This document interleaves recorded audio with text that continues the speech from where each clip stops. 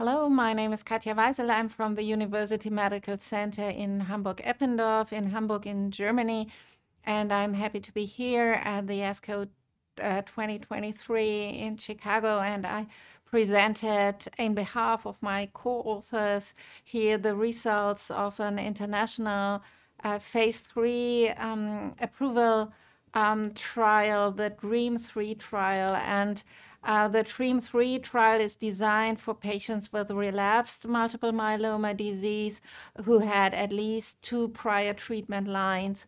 And it compared in a randomized fashion the monotherapy with the antibody drug conjugate belantamab mafodotin, or we call it Belmaf, which is against BCMA directed, against the standard of care with pomalidomide and dexamethasone, which is widely approved for treatment of relapsed myeloma all over the world. So we had kind of a head-to-head comparison of 2 totally different drugs or regimens for relapsed myeloma disease. The trial included 325 patients, and there was a 2-to-1 randomization, so that 2/3 of the patients received belantamab mafodotin, which was applied in a half-an-hour infusion every 3 weeks. No dexamethasone added, nothing added, so pure monotherapy. And 1/3 of the patients were assigned to pomalidomide and dexamethasone in the well-known 4-week cycle regimen. And the primary endpoint of this trial was progression-free survival. So as in the most myeloma trials, the primary endpoint is. Secondary endpoints were overall survival, also life quality, and others. The presentation yesterday focused on the presentation of the primary endpoint. Let's look first about the patients who were included into the trial. The median age was 68. Overall, a bit an elderly population than in other trials investigating immunotherapies against BCMA. And we had about 20% triple refractory patients, so patients who were refractory to at least 1 proteasome inhibitor, 1 immunomodulatory agent, and a monoclonal anti-CD38 antibody.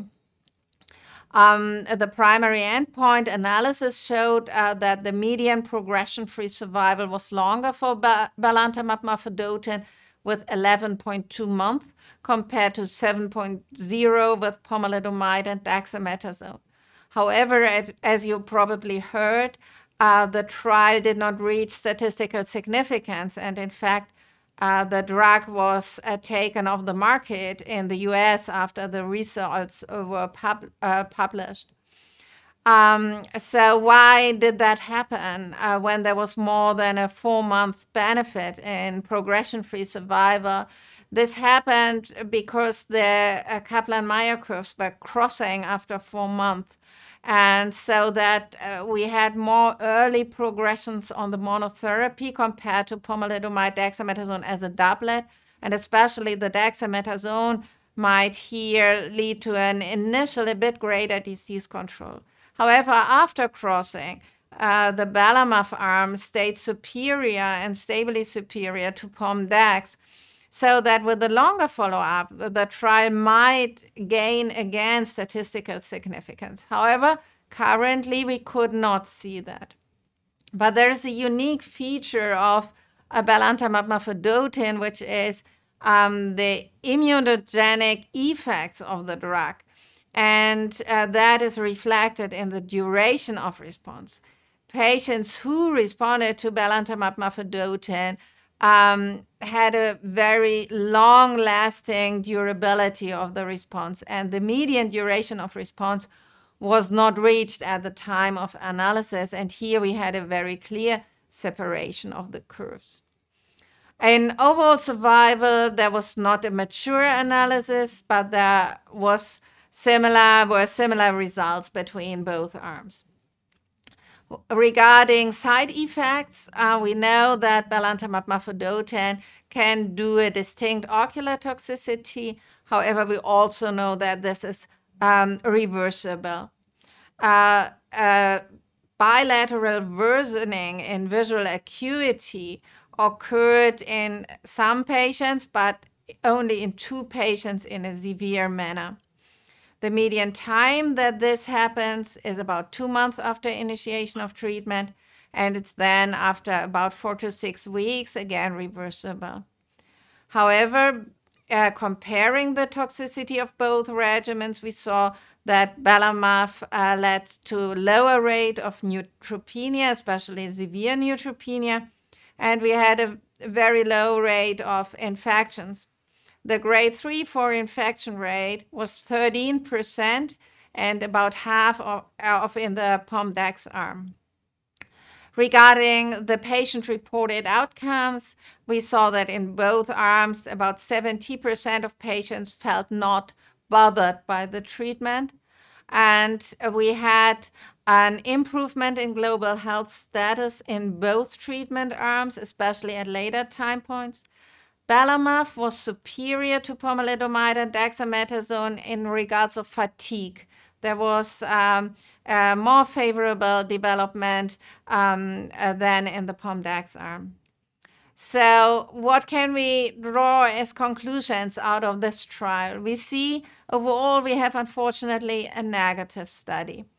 However, we see that a monotherapy without dexamethasone is at least as effective as a dexamethasone-containing doublet.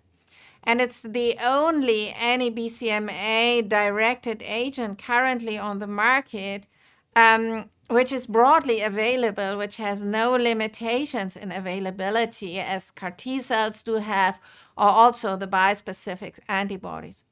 And we have a favorable safety profile as we also learn to deal with the ocular toxicity now, knowing that it's reversible, that there is a eye protection possible. We see that not enough patients are responding to Belmaf initially. This was the reason for the steep and early drop of the Kaplan-Meier curve. So it should be our goal to figure out how to make the drug more effective from the beginning, and that might be combinations.